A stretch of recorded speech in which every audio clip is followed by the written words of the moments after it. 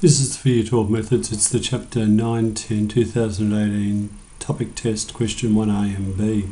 State the derivative fully factorised. So over here I'm going to have the square root of the logarithm of bracket 1 minus x,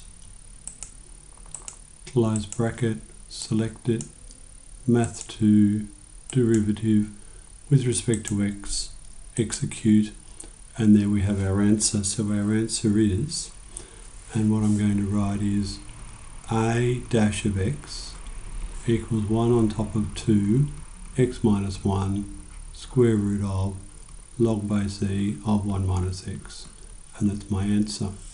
Looking at part B, I'm going to have math 1 bracket inside the bracket x minus 5, and that's to the power of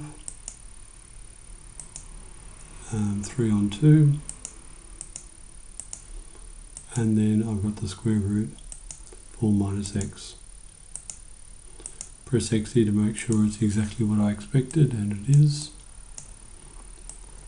And math to derivative with respect to x, and I don't like that, and it's very long, so I just put answer, interactive, transform, factor, R factor.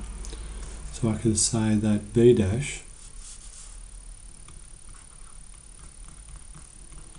negative 2 x minus 17 on 4, the square root of x minus 5, all over the square root of 4 minus x.